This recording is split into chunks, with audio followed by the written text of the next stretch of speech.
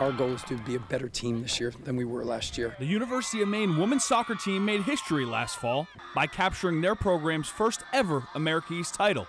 Yet they aren't satisfied with just one. For us, it's about being proactive rather than reactive. We're chasing another title. We brought in through 3 great transfers, which has been really raised the level since spring. The first obstacle this team must navigate, the addition of 8 newcomers, which include 5 freshmen and 3 transfers.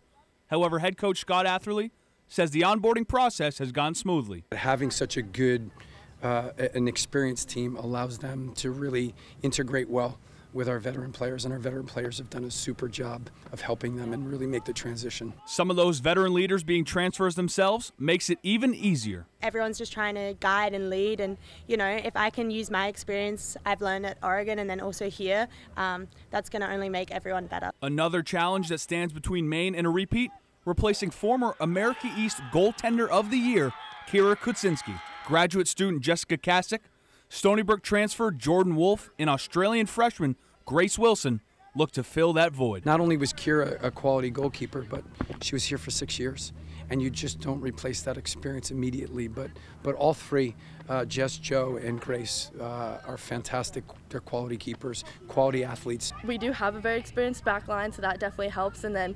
all 3 of our goalkeepers have really stepped up. You can see it in practice, like they're all competing, they're ready to go. So I think that all makes us feel really good about it too. Once business is handled internally, it'll finally be time to play some games.